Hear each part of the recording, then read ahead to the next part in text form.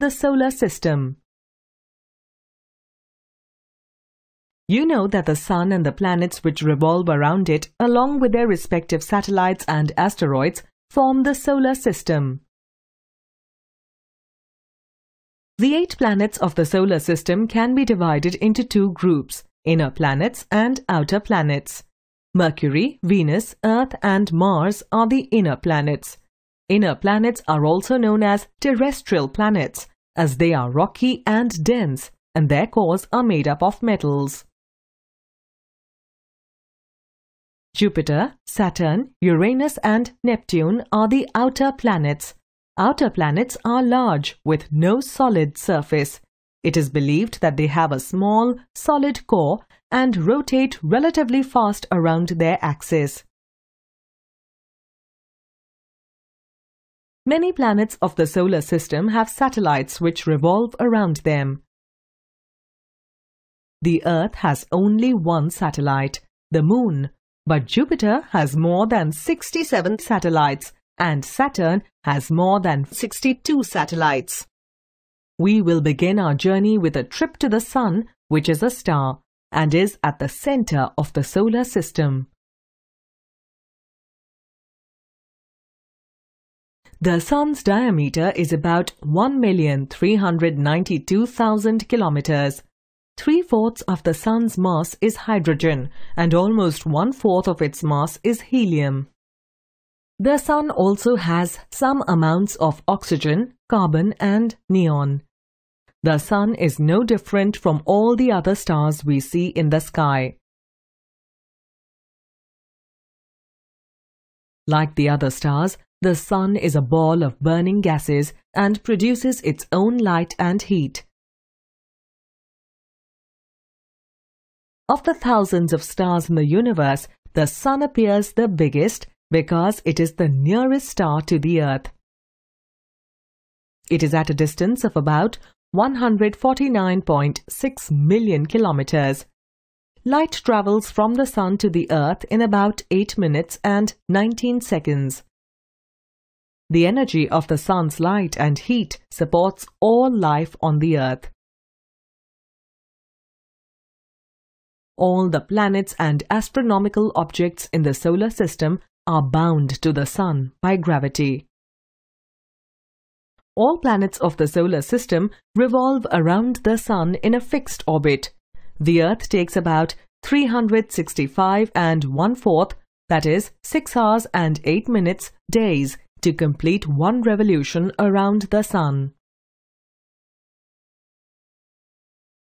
The Sun's size is about 109 times that of the Earth. It is almost 99.86% of the total mass of the solar system. The Sun produces energy by a process called nuclear fusion. It turns large amounts of hydrogen into helium every second, creating heat and light in the process. That is why the Sun is very hot. It is around 6,000 degrees Celsius hot at the surface. Mercury, the closest planet to the Sun, is also the smallest planet in the solar system. Its diameter is just less than half the diameter of the Earth. Mercury completes one revolution around the Sun in only 88 days. Mercury takes 58 days to complete one rotation on its axis. During the day, Mercury's temperature goes above 400 degrees Celsius due to its proximity to the Sun. At night, the temperature drops down to -175 degrees Celsius as Mercury loses all its heat because it has almost no atmosphere to trap the Sun's heat. Let's go to the next planet of the solar system.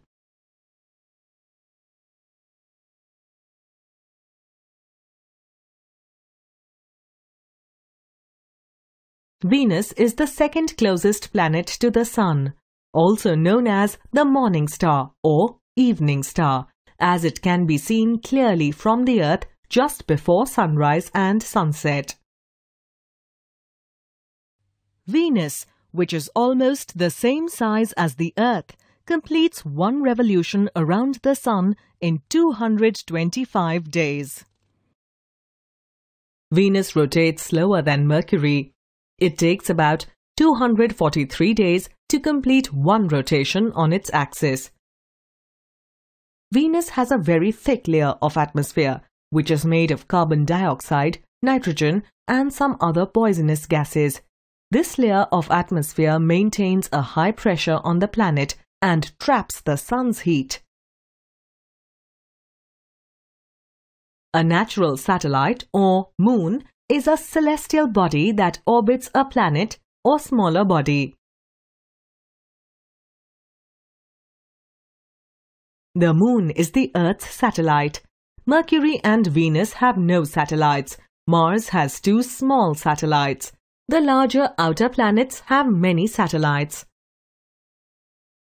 Artificial satellites are sent into space for various purposes, such as sending television signals and monitoring weather conditions.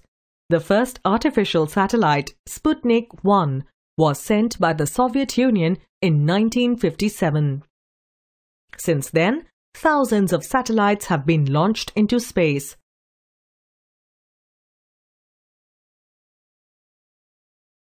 The Earth is the 3rd planet of the solar system. It is the only known planet which supports life. The Earth is nearly 13,000 kilometers wide. It is the only planet in the solar system with water on its surface. 2/3 of the planet is covered by water.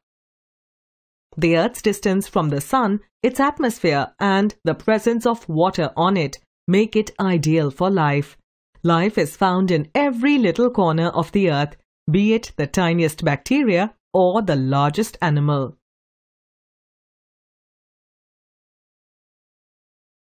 The Moon is about 1/3 the size of the Earth. It has no light of its own and reflects the light of the Sun.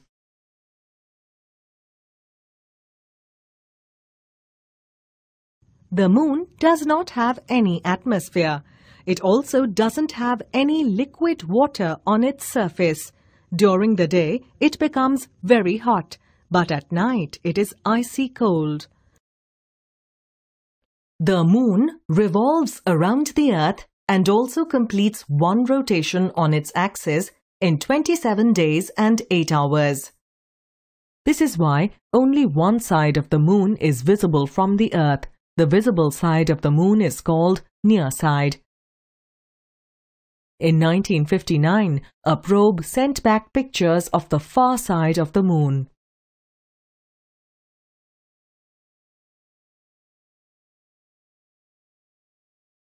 Now, let's continue our space mission.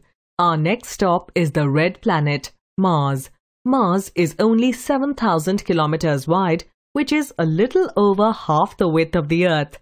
It has a thin atmosphere. The surface of Mars is very dry and dusty, like a desert on the Earth. It is also very cold. There are a lot of loose rocks and dunes of fine sand on it. It has the highest mountain in the solar system, the Olympus Mons.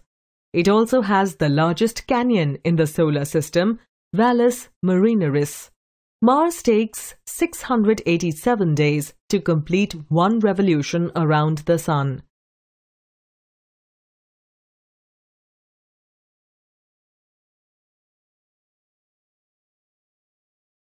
We have completed our tour of the inner planets, and now it is time to move towards the outer planets.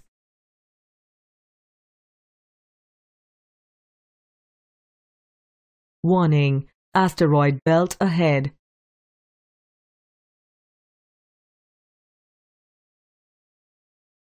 Thousands of irregular small celestial bodies revolve around the Sun between the orbits of Mars and Jupiter.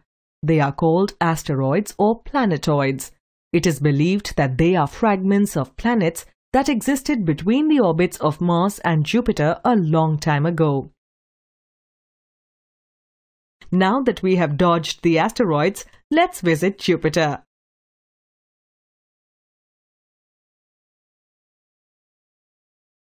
Jupiter. Jupiter is the largest planet of the solar system. It is also known as the gas giant because most of the planet is made up of liquid and gas. Jupiter is a cloudy, windy and stormy planet. It is always covered by a layer of clouds. It completes one revolution in almost 12 years. Jupiter has 63 known satellites. Its satellite, Ganymede, is the largest satellite in the solar system.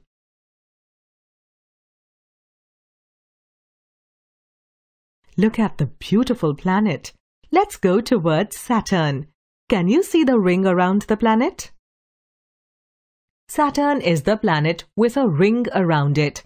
The ring around Saturn is made up of rock and ice particles. These particles range in size from tiny specks of dust to the size of a house.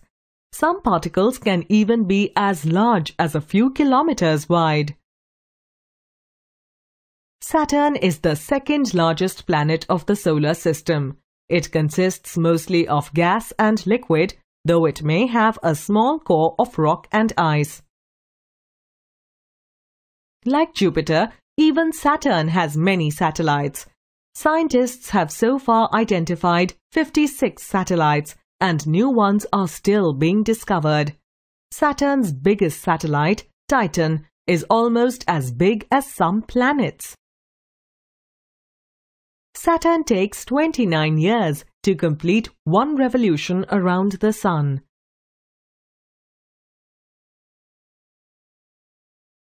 It is now time to head to Uranus. Uranus has 11 rings. They are dark in color and very hard to see.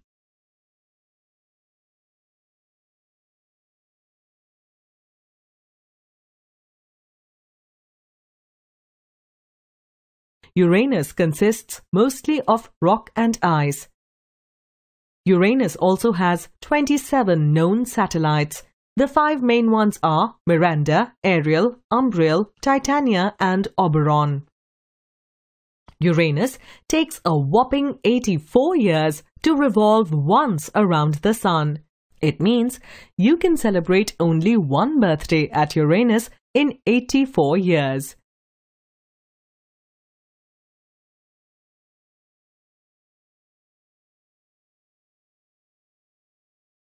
Neptune is the farthest planet of the solar system.